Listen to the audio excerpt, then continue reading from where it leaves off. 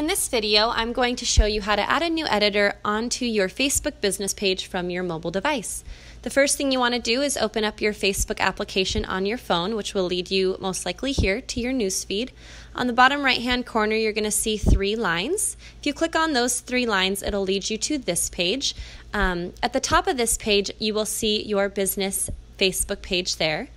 Once you click on that page, you'll be brought to your Facebook business page here, where you're able to manage all the settings on your Facebook business page. If you look up to the top right-hand corner there, you're going to see 3 dots.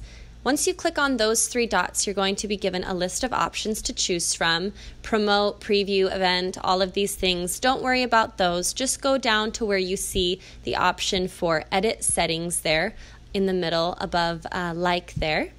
Once you click on that option, you're going to be brought to this page, which gives you another list of options where you'll want to choose the option of page roles, which is about in the middle there under notifications. Once you click on that, you'll be brought to this page, which allows you to add person to page at the top there. You'll click that button and it may ask you to re-enter your password for security purposes. Go ahead and do that, and then it'll lead you to a page where you can add a new email as an editor onto your Facebook business page. The email that you want to add is riseabovesocial@gmail.com, and simply click invite, and that's how you add a new editor onto Facebook from your mobile device. Thanks for watching.